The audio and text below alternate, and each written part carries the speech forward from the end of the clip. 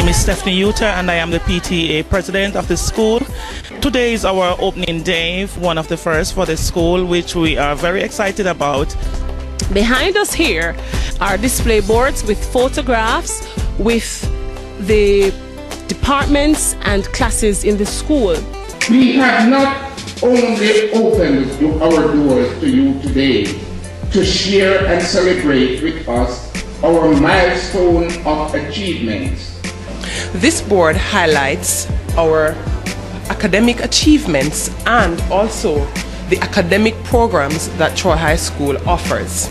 Over this section we have our business displays. We have our TD and also our woodwork. We're showing some production displays that were done by our very own students here at Troy High School. Now here you have an all-purpose rubbish bin. As you can see, you push here and the garbage will go in. So we want to congratulate students that have done exceptionally well this year, students that have engaged in their practical assignments and are outstanding. The students here, we tend to show them appreciation, that they can see that somehow, we want them to continue. And, this is a form of expressing, appreciation for what they've done through the process of the school year. Over here we have a house done by Renardo Forbes in Industrial Techniques, where they were supposed to come up with a problem and they solve it. So his problem was that he had a dog and the dog kept getting away, so he designed a house to house the dog in. This is another piece done by another student, right? That was his solving his problem. My name is Denita Fisher and I am one of the guidance counselors working in this department.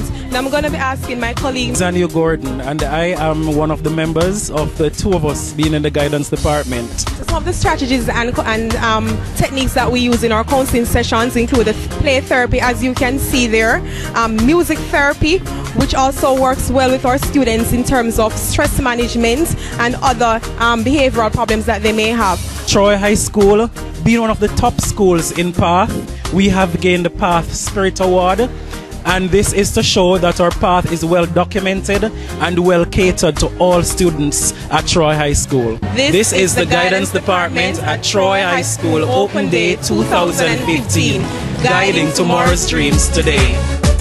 Now we'll have our Dub Central Corner, which you will see students performing dubs which we have made in order to participate in festival or either inter-school competitions.